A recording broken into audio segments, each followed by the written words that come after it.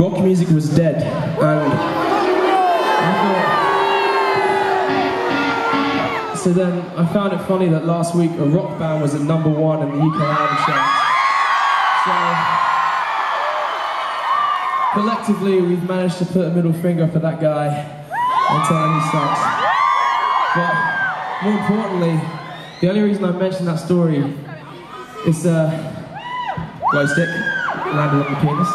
To have an opportunity to say thank you to you guys for buying our record if you bought it.